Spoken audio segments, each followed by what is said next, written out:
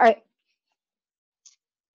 So just a reminder, office hours this week. We're in week 4, not Halloween yet.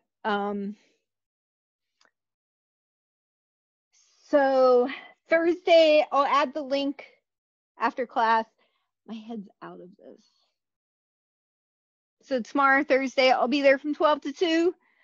Thursday evening, 5 to 7. We didn't decide on the Friday evening. What time do you guys want? 4 or 5? I can do 2 hours. Does they make here? Does they make it come?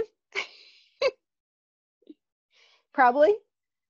What do you want then, Tiffany? I'll be there. I don't, either one works for me, and I down for 4. You want to do 4? All right, we'll do 4 to 6 on Friday. And that one's the link, the class link. That's our regular class link. It's actually always been there, but I've never opened it. And then Saturday morning, I'm in another class. So just come and be patient in the waiting room.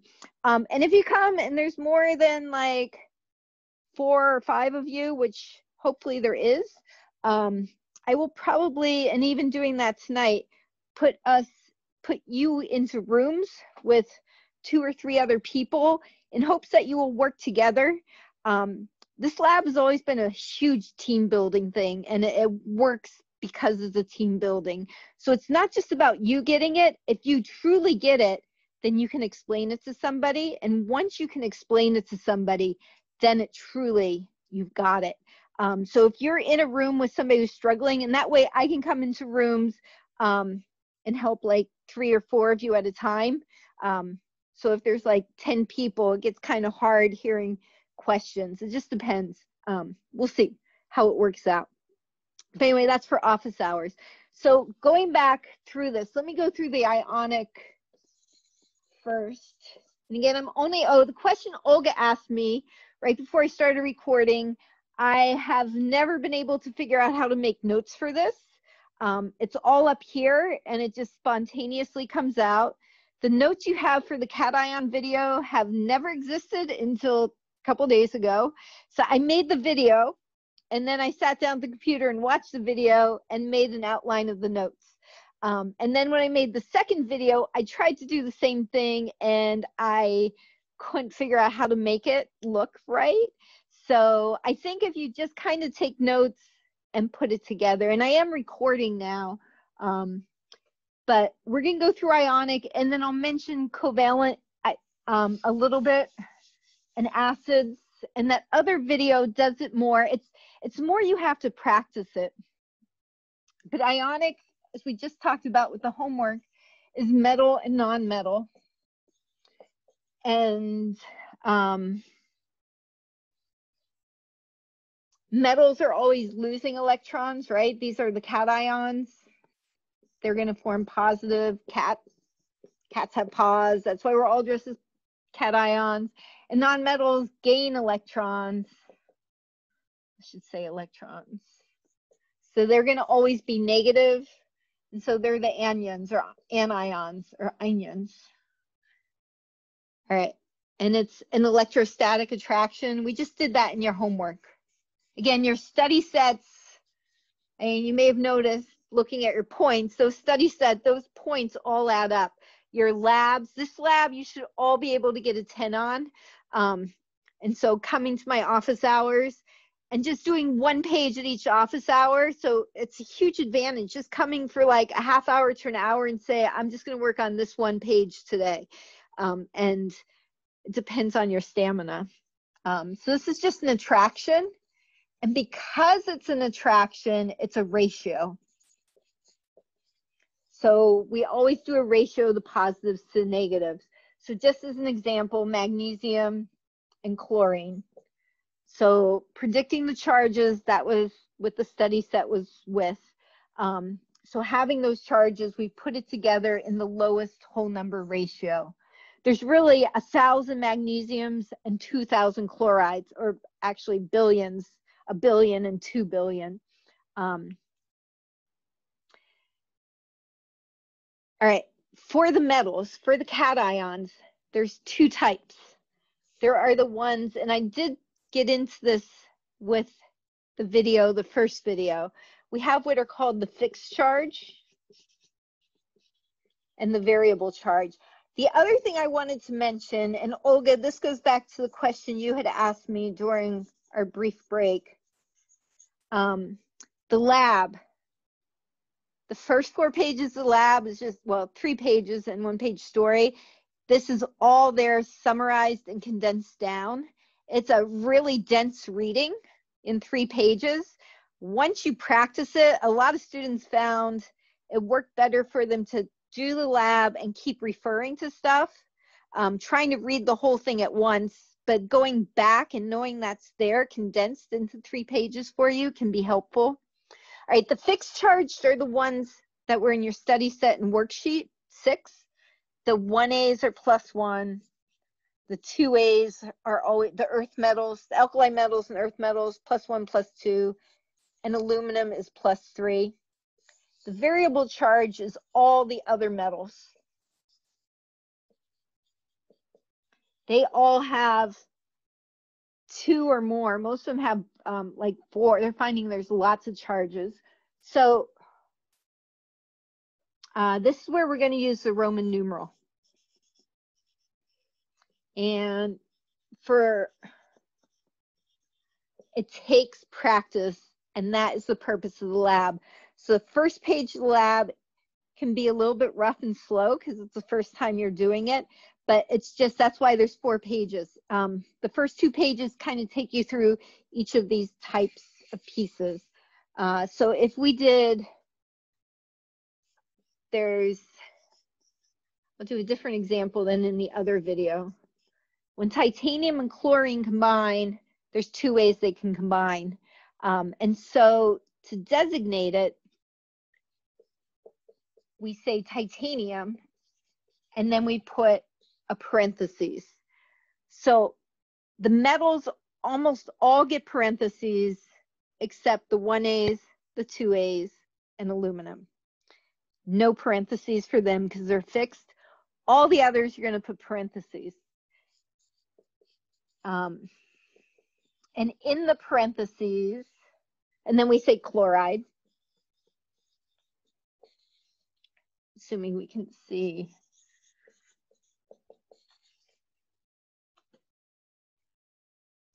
In the parentheses is the metals charge.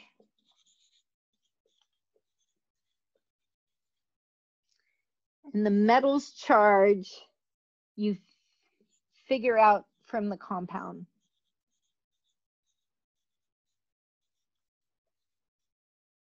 So from the ratio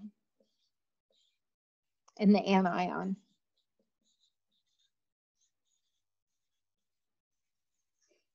So Cl is a -1. Here there's 2 of them. So that would mean we have a -2 total. So the titanium's a +2. So titanium 2 chloride. And I know I'm going fast. Just kind of, you can just listen or you can try and write things down, kind of see how it flows. It's going to take, your lab gives you lots of practice. And the other video, which is like 52 minutes long, it has practice in there too. So again, the Cl is still a -1, but now there's 4 of them. So this would be -4. So the titanium is a +4. So 1 before 5. Roman numerals were fingers holding up 1, 2, 3. And then there's 5 is a victory sign. And so 4 is 1 before 5. And 6 is 1 after 5. And then 10, right? So that's the idea. So either you're given the ratio and you can figure out the number, or you'll be given the number and from that you can figure out the ratio. It is not necessarily the subscript. So I just happen to use an anion that has a -1 charge, so it worked out that way. I mentioned in the lab and in the other video, silver, zinc, cadmium, and gallium are taught still different ways. So some people still say they're fixed, When I first started teaching here 25 years ago, there were 8 of them that were like that. And now we're down to 4, and they're actually not there anymore. And so I mentioned it in the other video, and because some of you go to tutoring and the tutors are going to say, no, they're fixed. They're correctly now shown with a Roman numeral, but it doesn't matter to me. And it's easier for you to just think, okay, I'm going to put a Roman numeral with all of these. But that's the idea. That's the cation. So now we're going to talk about the anion. So for the anion, there's 2 types. This is, the first type is what's called a monoatomic. And the thing that's nice in the video is you can stop me, write down stuff, go back 30 seconds, listen to that again. So this means 1 atom type. And that's all that we've done so far. So Cl negative, chloride, oxide, that was in your homework, the sulfide, the nitride, or on your study set. These are going to end with IDE. This is the periodic table. The other type are what are called polyatomics. And there's whole charts of them. As I mentioned, the tutoring will say, oh, here, you want this big chart. You can go online and get these huge charts. There's hundreds. There's probably thousands of them. In the lab, I give you 8 and then show you how to deviate from that with the charts. So it's kind of trying to simplify it. But an example would be ClO3. So the chlorine and the oxygen are covalently bonded because they are both nonmetals. But if you have a charge, you are an ion. And so you fall in this whole thing that I'm talking about. So the periodic tables, yeah, the one that I kept using that my students, it was about 5 years ago, they convinced me to make my periodic tables with these on them. And so they would just use my periodic tables, which have no names and would have nothing, and they would all be able to add it to it, which was really fun. But these end with 8 and 8. So the second page of the lab gets into them. I'm going to show you like 1 or 2 examples with them just to kind of whet your appetite. My goal for all of you is that tonight I recommend you do the first page of the lab and you feel comfortable with that. And if you have the stamina and want to do the next page, then great, you can stay and work on that. Or you can say, I'm going to come to one of your office hours. I'm going to come to all of your office hours and do 1 page each office hour. The last 2 pages kind of mix everything up. But let me show you an example of how they would work. So if we can do titanium again. If I gave you titanium 2 and then said chlorate. So if I give you the name, you're looking at that ending. The ATE, probably where it's glaring, and you'll see me do this in the other video. I keep underlining those last 3 letters. That tells me I'm looking at the polyatomics. And in your lab, I give a brief list. And again, you can get that huge list, but to me, that huge list is intimidating because it's just huge. And it's like, where's the rhyme and reason here? I talk about in the other video, there's the big 5, and I do the whole thing with, you don't have to know Nick the camel. Nick's here. It's just a really silly acronym, and it just cracks me up that somebody figured this out. So when you have the name, you're going to write ions. So the cation is your positive. Cats have paws. The 2 means titanium is a +2. And then the chlorate means you look at your polyatomic list. What you could do, and I can scan in, I have to go to school and get one that's not written all over. I can put it there for you, is my periodic table they've always used, which has the A numbers and then has like my little polyatomics, and everybody did great with those. And so chlorate would be, the 8 means it's a polyatomic. Again, I write my L cursive and has a -1. Let's do that better. So something else I talk about in the video, what really, this was like a game changer for me as a teacher, is I started putting them in parentheses. The Cl and the 3 oxygens are a package. They all go together, they stay together. And it really helps students to see them with parentheses. I talked about that. My son took my class last year, just like sat in on it.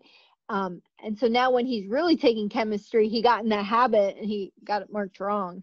But he got everyone right. That was the only thing he got marked wrong.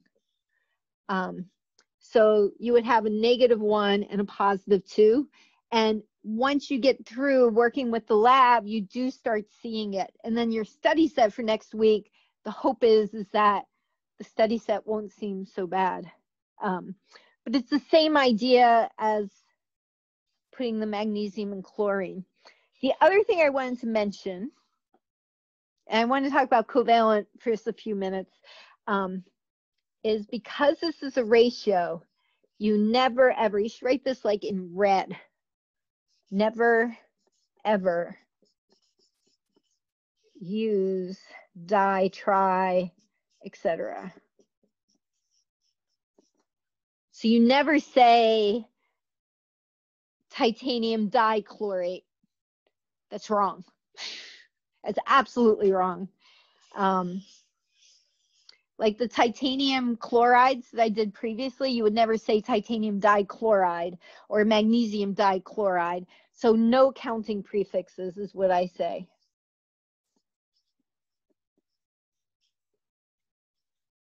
And the reason why is because it's a ratio. You don't have 2 chlorates. You have 2 million to 1 million. Or 2 billion to 1 billion. So it's a ratio.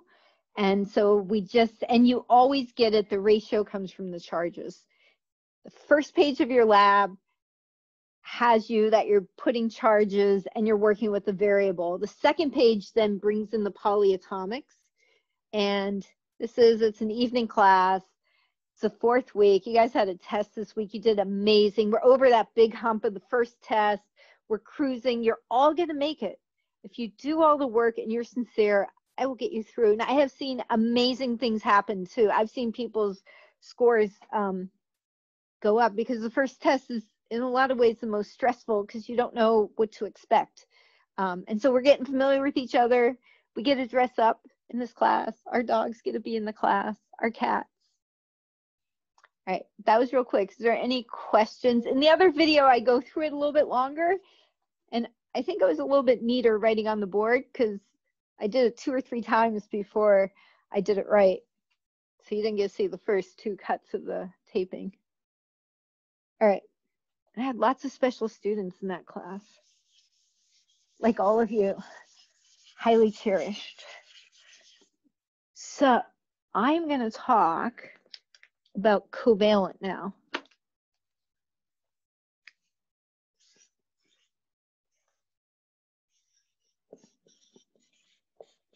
Covalence is a type of bond. Does anybody remember how you know you have covalent? Am I where there's a glare? Do I have to move like that way? Or it's good enough?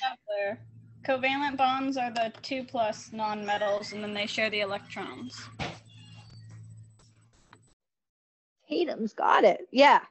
So next week you should all be where you're like that. You just know if you see it's a nonmetal with another nonmetal. So 2 or more.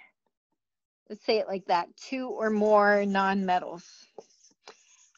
Something I talk about with the other video.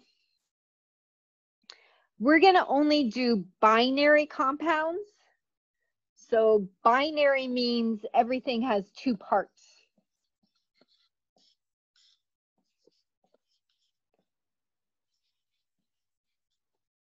So with ionic, you're going to have a cation and anion. With covalent, we're only going to deal with 2. We're not going to go into or more. organic chemistry, biochemistry, in the real world, there is the or more. Some of my bonus emails, actually, I don't know if I've done those with you because we hadn't learned about compounds. But some of when we added up the masses, you saw many different elements in there. And they were carbon, right? All those mole stuff we did, they were carbon, hydrogen, oxygen, nitrogen.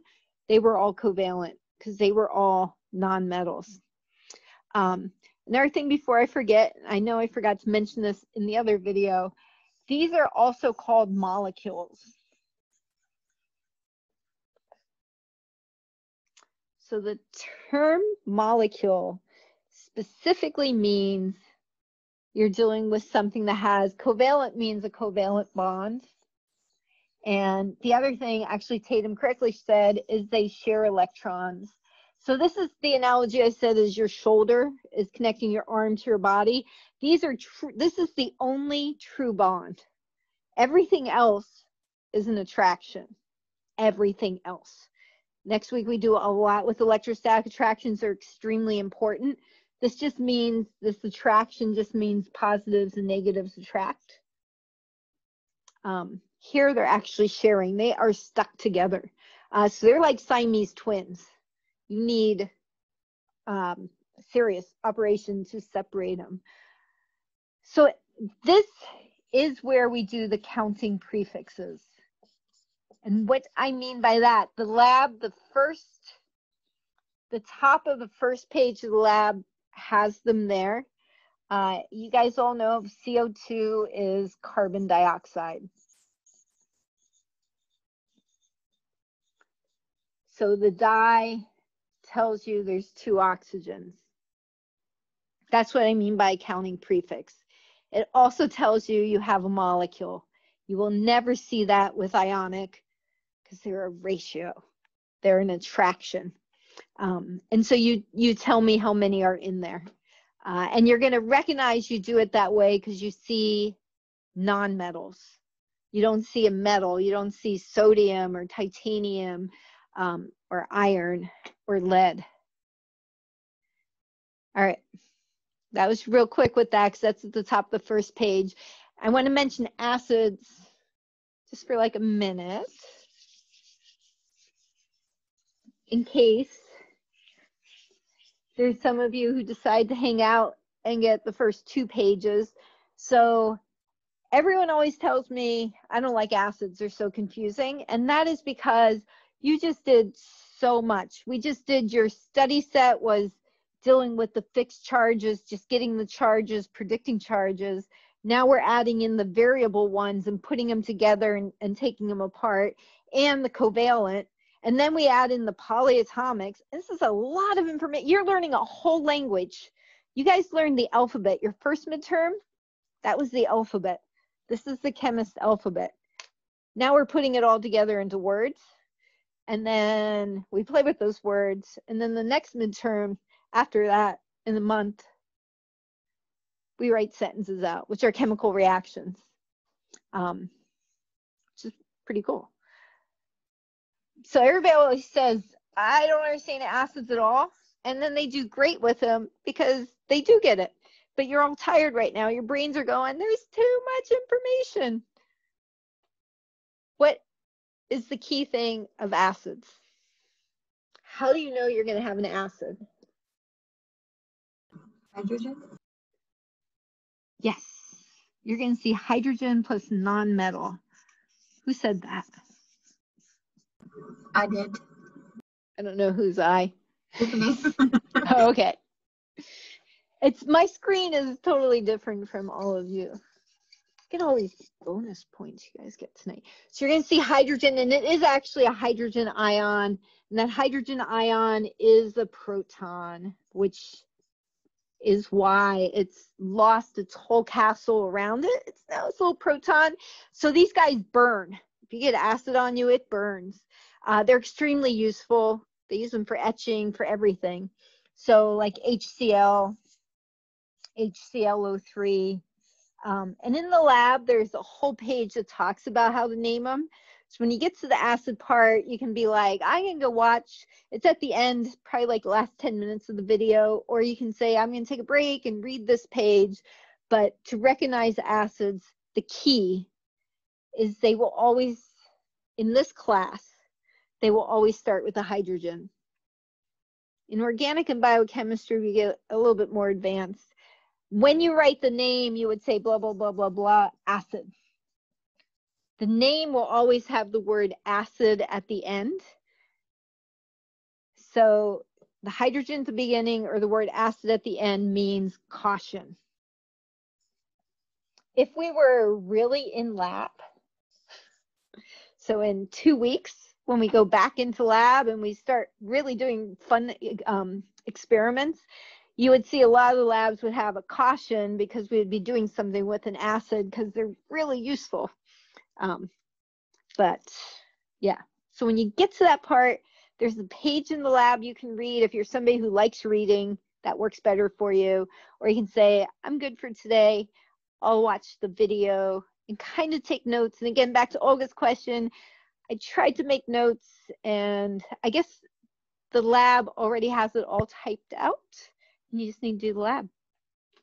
And unless there's a question, I'm going to stop.